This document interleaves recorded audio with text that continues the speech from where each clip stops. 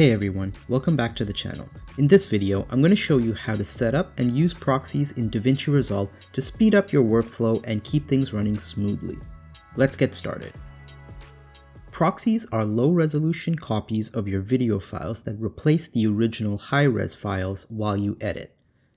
They're much smaller in size, meaning they're easier on your computer's processing power. The great thing is, once you're done editing, DaVinci Resolve automatically switches back to the original high-res footage for export. Before generating proxies, let's configure some settings. Go to Preferences, then Media Storage. Decide where you want your proxies to be saved.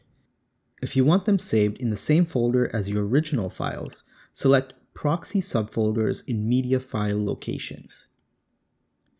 If you prefer to save them elsewhere, choose Use Project Settings, then click Save. Navigate to File, then Project Settings. Go to Master Settings, and scroll down to Optimize Media and Render Cache. For proxy media resolution, I recommend setting it to 1/4. If you're still experiencing lag, you can lower it down to 1/8 or 1/16. For the media format, choose H.264. Next, under Working Folders, select Proxy Generation Location. By default, proxies are saved in your Videos folder, but you can change this by clicking on Browse. Click Save. Now that the settings are ready, let's generate proxies. Select the footage in your media pool, right-click, and choose Generate Proxy Media. While proxies are being generated, you won't be able to use Resolve. So this works great if you're working with a few files. I'll show you another method shortly that allows you to generate proxies and continue working on Resolve.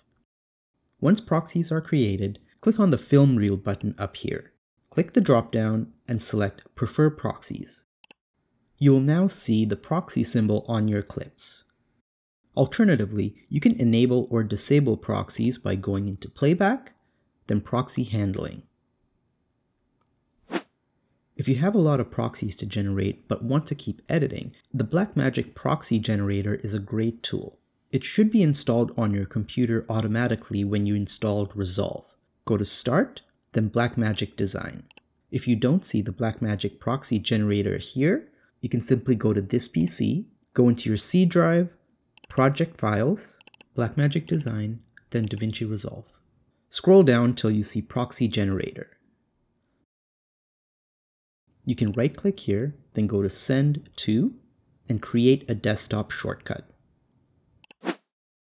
Open up the Blackmagic Proxy Generator. First, you'll need to create a watch folder that contains the media you want to convert. Select the folder. Now set your proxy format. You can add or remove watch folders by clicking the Add or Remove buttons. Clicking the Show button will open the watch folder. Click Start to begin generating proxies.